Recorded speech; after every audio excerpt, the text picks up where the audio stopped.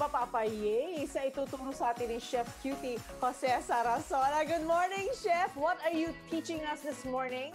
Yes, good morning, Miss Lynn. Magandang umaga sa lahat ng mga kapuso who are watching on this, as you said, wonderful Friday morning. And since Friday nga, special ang hinanda ko para sa inyo. So, Miss Lynn, since medyo malapit na yung Christmas season, usually binibida natin sa mga mesa natin ang morcon. Today, gagawa ko ng very cute version ng morcon, ang Morconito. Wow naman, talaga kailangan Morconito. Kaya okay, yes. So ang request ko lang, Chef, ay pumwesto ka na sa kitchen mo at simulan mo na ang pagturo sa amin ng Morconito. Okay, so ang unang gagawin natin will be marinating our beef. Ito na yung beef strips ko na medyo manipis yung hiwa para pwedeng i-roll yun ng madali mamaya. Okay.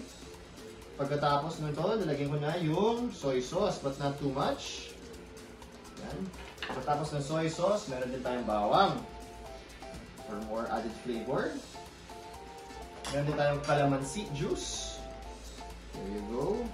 And of course, black pepper. You can usually marinate this overnight, but then kung medyo kulang ka sa oras, pwede 1 to 2 hours. After 1 hour, let's get our beef at lagyan na ng palaman. So, ang una, ang chorizo. There you go. Meron din tayong sliced pickles. And of course, meron din tayong bell pepper. Meron din tayong carrots. So, depende sa inyo kung gaano karami. And of course, meron tayong hard-boiled egg. Yan. Tapos, i-roll na natin siya. Yun. Okay. Pagkatapos, lagyan nyo ng toothpick para ma-hold siya in place. Isa, dalawa, tatlo. Ayan. Okay, ang next step, ilalagay ko na yung morconitos natin sa pan natin na may mantika para mag-brown lang yung skin ng beef natin. Ayan.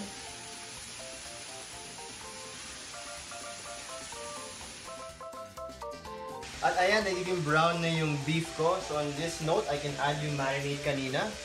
Nagiging part din to ng pangpalasa. Pagkatapos, mag-add din ako ng beef stock. So iwanan ko tong maluto for mga 1 hour hanggang talagang lumambot yung meat ko.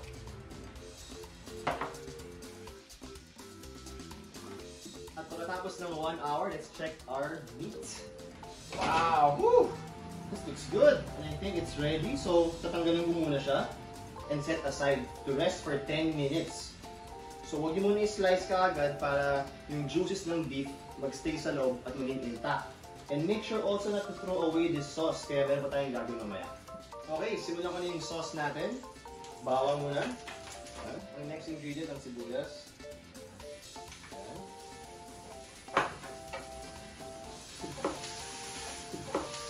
Next naman, konting kamatis. Okay.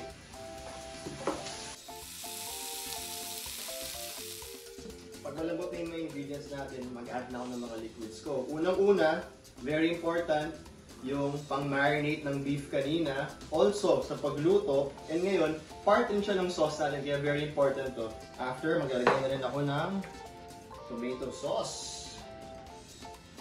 Okay. At mga dahon ng laurel. Yan. So, huwag natin na kumuluto para mamaya, ready na siya. Okay, so habang pinapakulo ko yung sauce natin, isa-slice ko na yung morconitos para makita kung ano yung nasa loob. Lambot, oh. Wow. And here we go.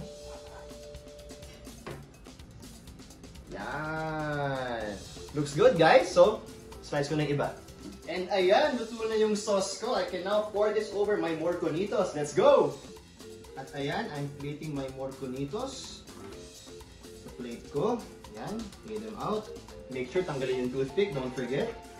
And get your sauce. You know, just pour it on top ng morconitos natin. The color is so nice and the sauce is super yummy, guys. Ayan. Konting nice plating tayo today since Friday, diba? Ayan.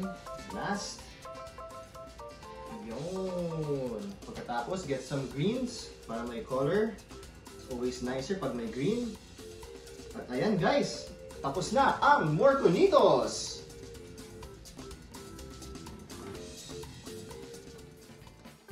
Parang may humahatak sa aking masarap na amoy sa kaliwa ko. Morconitos! Maraming salamat, Chef! It looks really, really good! Yes, yun nga, Miss Lynn, it's perfect talaga for the Christmas season and I'm sure everybody will enjoy, especially mga kapuso, pag hinanda nila yung Morconito. Ayan, matutuwa pa yung mga bata kasi Morconito para sa kanila. Cute talaga. Okay, salamat, Chef. Thank you. See you again.